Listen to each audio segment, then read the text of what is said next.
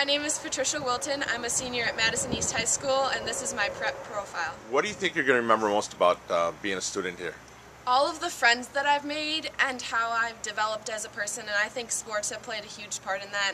I've learned how to push myself and how to come out of my box and really go for challenges that I didn't know I had the capabilities to do.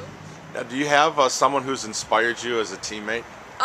One of my really close friends, who is a sophomore this year, her name's Desiree Fisher.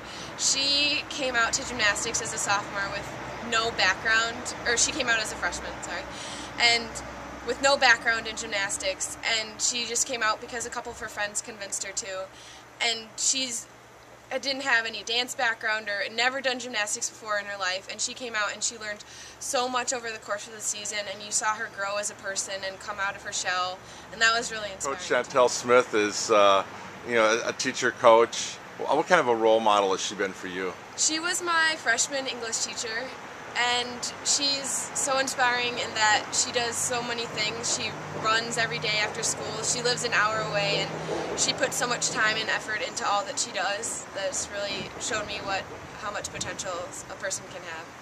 Now, there's a sport or something that maybe people don't know about that you're involved in. You want to talk about it? I am a nationally ranked unicyclist.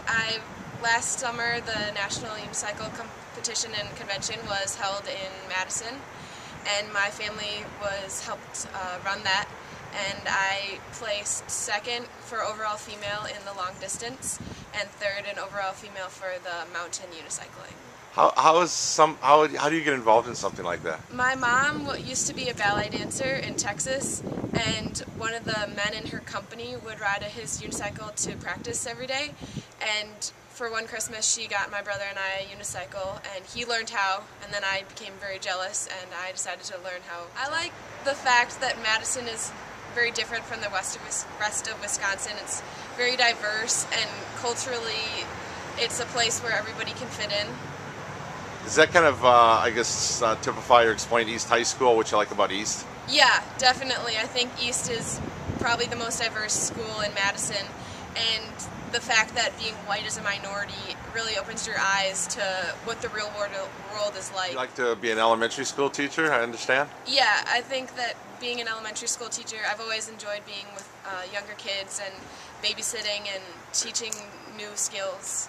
And being one of the founding members of a unicycle club and teaching the youngest members how to ride and see them grow is really inspiring.